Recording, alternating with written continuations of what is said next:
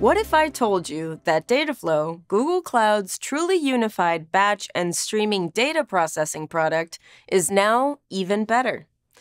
Well, that's exactly what I'm saying. Introducing Dataflow Prime, the next generation of Dataflow, with vertical autoscaling and right fitting, which provide automatic fine-tuning of memory and stage-specific resource allocation so you have fewer things to worry about, plus a new pricing model to simplify your billing.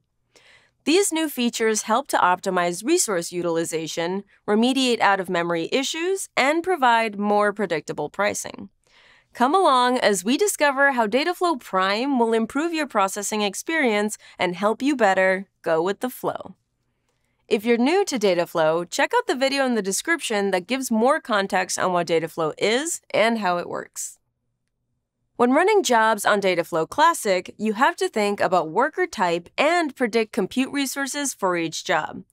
If you know the future, predicting resources is easy. But for the rest of us, it takes time, effort, and failures with sometimes multiple retries to figure out the right combination of computational resources to run an efficient pipeline and avoid having out-of-memory issues. Traditionally, you can select a worker type, and Dataflow creates a network of identical workers called a worker pool to do data processing. There's one pool, and these resources are fixed.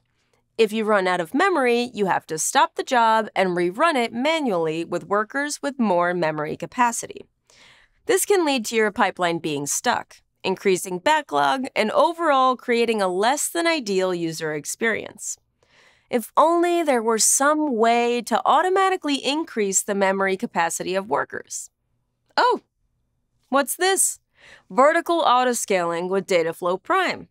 With vertical autoscaling, Dataflow Prime will upscale or downscale workers' memory capacity without any human intervention. Memory is automatically tuned to meet the requirements for your job and is dynamically adapted to these needs as the requirements change. So you as a user no longer have to specify a worker type or try to be a psychic when doing your job. Dataflow Prime does it for you. This greatly improves productivity since you're not running into failed jobs due to out-of-memory issues, and because the memory tuning is automatically handled, it frees up space in your brain for other important things. Plus, your pipelines are more efficient, enabling you to build scalable pipelines with real-time data. Let's look at a visual example. Here, we have 4 workers with 4 gigabytes of memory capacity, and during a run, 2 workers show out-of-memory errors. Vertical autoscaling replaces all of the workers with new workers that have a larger capacity, in this case, 6 gigabytes. What if that's still not enough? Well, upscaling can happen iteratively. So, if the new upscaled capacity is still not sufficient to get the job done, it will upscale again. In this case, to workers with 8 gigabytes.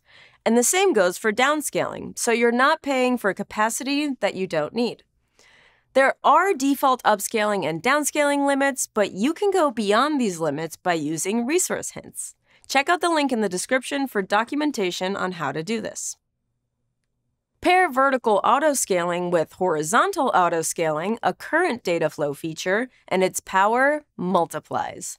Horizontal autoscaling automatically scales the number of workers up or down based on your job requirement. Now, you have a powerful automated platform that can upscale and downscale worker numbers and worker memory without you having to intervene. This automatically builds an optimized compute mesh with more machines and bigger machines that is customized based on your data processing needs, leaving your pipeline to flow easily. Now that we've covered vertical autoscaling, let's move on. This next feature will have you using your resources in a much more optimized way. As I touched on before, when running a job on Dataflow Classic, there's one worker pool for each Dataflow job, and any stage of your pipeline can run on any worker from that worker pool. However, different stages of your pipeline may have different resource requirements. For example, one stage of your pipeline may need higher memory than another, and running these 2 stages under the same resource constraints can result in resources being over or underutilized. This is where our second new feature, right fitting, fits in.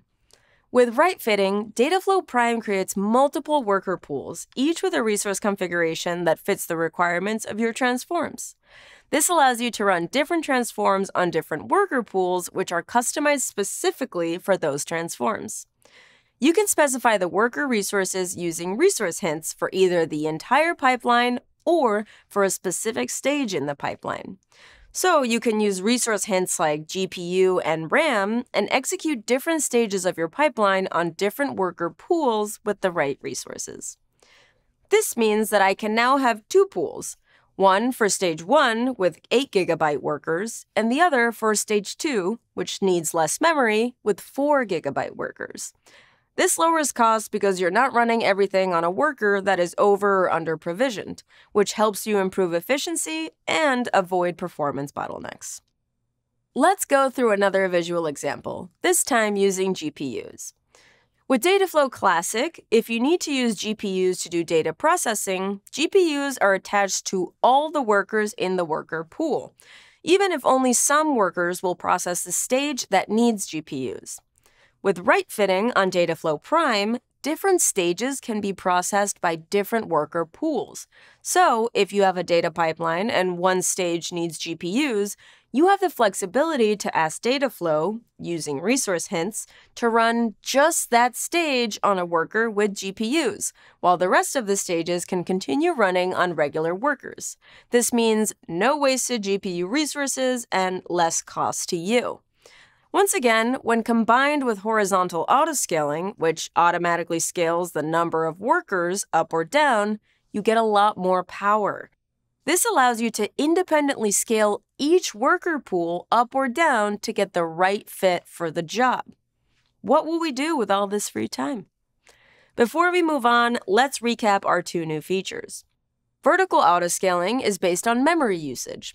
It automatically up and downscales worker memory to the requirements of the job, freeing up your time, improving productivity, and keeping your pipeline flowing. Right fitting is based on tuning worker resources. It allows you to run different stages of your pipeline on different worker pools by using resource hints, allowing you the flexibility to use specific workers for specific stages so they're used as optimally as possible. Now let's talk about pricing. We've developed a simplified pricing model that makes it easier to understand and predict your data processing cost on Dataflow Prime. The Dataflow Classic pricing model charges users for multiple resources. Each of these resources are charged separately and have different pricing. Dataflow Prime provides a new simplified model where all the compute resources are blended together and you are charged based on the amount of data compute units, DCUs, that your job uses. DCUs are a metric that tracks the amount of compute resources that are used by your job. One DCU is comparable to the compute resources used by a Dataflow job that runs for 1 hour using one worker with 1 vCPU and 4 GB of memory. This is much easier to understand, calculate, track, and predict. When you're wondering how many resources your job will consume, you now only have to consider DCUs and other resources versus several resources you had to consider before. Of course, the higher the number of compute resources your job uses and the longer the job runs, the more DCUs you'll consume. Check out the pricing page linked in the description to see how much each DCU costs for your job type and region. If you'd like to know more about Dataflow Prime, check out the product page and other links listed in the description below. If you're already using Dataflow, check out Dataflow Prime and let us know what you think. And as always, thanks for watching.